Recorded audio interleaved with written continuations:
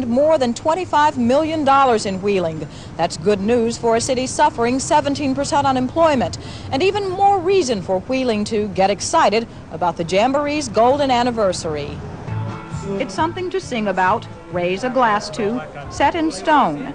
This weekend, a walkway of stars was unveiled. I think they're in alphabetical order, I'm not sure. A tribute to 50 country greats who've been part of this legend. When they first had the radios out on the farm, we listened to the Jamboree. Is this your first time coming? Yes, it is, the first time, and I'm just thrilled to death. So here's her name, good morning.